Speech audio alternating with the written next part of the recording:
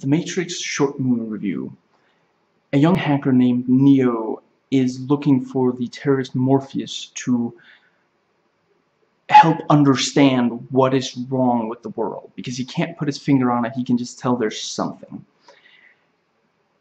I'm not going to give away exactly what the answer is.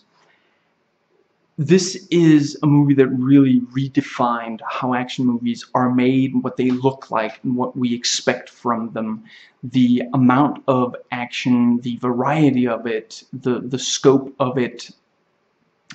And it also introduces a lot of ideas that hadn't really been all,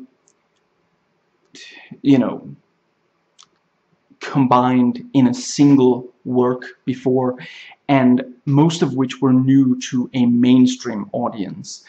And it also takes from a lot of different genres, and there are a lot of clear influences that the movie, there are parts of the movie that are just distinctly emulating another director's style. There's some, Cronenbergian and alien gross. There's some Hitchcockian, tension.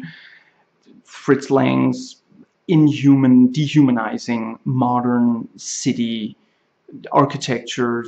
Some Polanski creepy, and the movie actually manages to make all of these work in the same space somehow. It doesn't feel like it's going a million different places or doing a million different things, in spite of, a lot of that.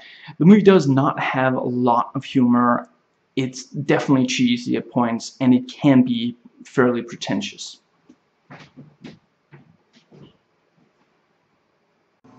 If you like this review and want a more detailed one, the link is in the description box.